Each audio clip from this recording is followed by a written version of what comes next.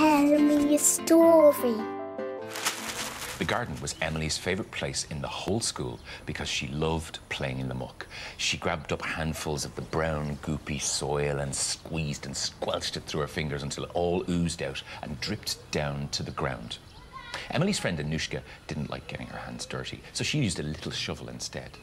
"Look at my mucky hands," said Emily, waving her filthy hands in Anushka's face. Anushka screamed and ran away and hid behind Teacher.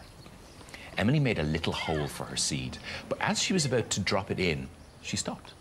There was something wriggling at the bottom, something long and pink and covered in muck.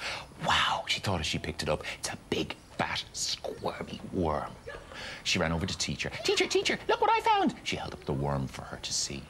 "Oh, lovely, Emily, that's a fine big worm you have there. Now put him back where you found him." Emily really liked the worm, so she decided she wasn't going to put the worm back. She was going to keep him as her new pet. "I'll call him Squiggly Wiggly," she thought. She couldn't tell Anushka about Squiggly Wiggly because she'd just tell Teacher. So she put him carefully into her pocket, and when she got back to the classroom, Emily carefully slipped Squiggly Wiggly into her lunchbox.